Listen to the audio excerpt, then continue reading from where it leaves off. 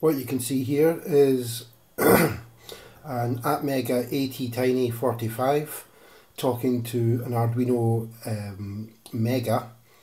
The sketch at the moment is measuring one of the pins on the ATtiny45 and then using the I2C bus is telling the Mega, which is behaving as a master, that it has had a fire on the light.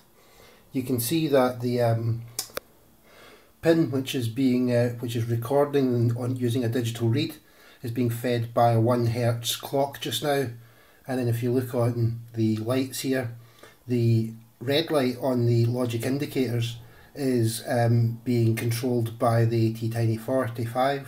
The green light on the Arduino Mega is responding to the I2C information, telling it that it's firing away.